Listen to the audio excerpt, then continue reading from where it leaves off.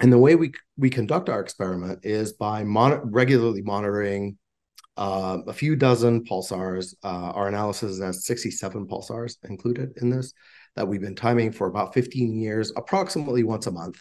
And then we measure the times of arrival of the pulses.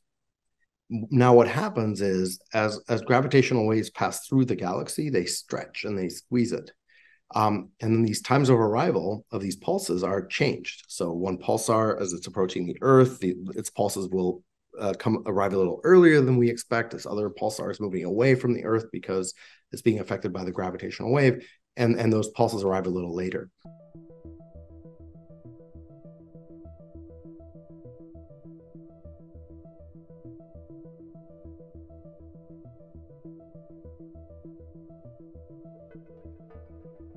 So if you imagine, the collection of supermassive black holes that were that we were seeing correlations for, as kind of like a choir or an orchestra, right? Imagine one of these orchestra members is a little bit close, or is playing a little bit louder for some reason. Um, that only happens with supermassive black holes.